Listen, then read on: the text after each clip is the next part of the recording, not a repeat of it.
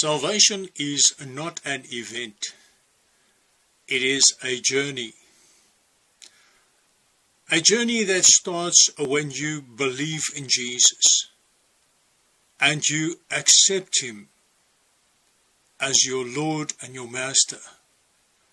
And from there onward, you obey Him. You turn away from sin and unrighteousness, and you live to please Jesus. You are baptized in water for the washing off of your sin, and you seek Jesus with all your being. You seek His Spirit in you. You are spiritually united with Jesus. He gives of His Spirit to come and live in you, the Holy Spirit. He will baptize you in the Holy Spirit and with fire. That fire will cleanse you, will purify you. And then you have to continue with that journey, that spiritual unity with Jesus Christ, following Him every day of your life and doing what is pleasing to Him until the very end, your very last day.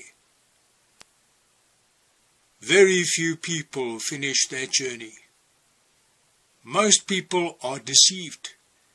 They think that if they have said a sinner's prayer and joined a church and they read the Bible, that they are saved. They're not. They're not even in the journey. If you are not following Jesus and not being led by the Holy Spirit, then you are not on that journey. Jesus Christ Himself is the way and the truth and the life. If you are not following Him every day, you do not have life, and you will not find the narrow door into the kingdom of heaven. They asked Jesus whether those who are being saved are few. And He said, strive hard, because straight is the gate, narrow is the way, and few there be that find it. Very few endure until the end. Very few follow Jesus day by day, every day. Jesus said, whoever wishes to come after me must deny himself, pick up his cross every day, and follow me. Are you on that journey? Are you following Jesus every day? Are you being saved?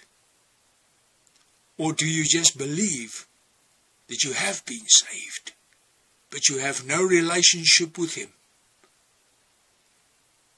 You need to follow Jesus every day of your life. Obey Him until the end.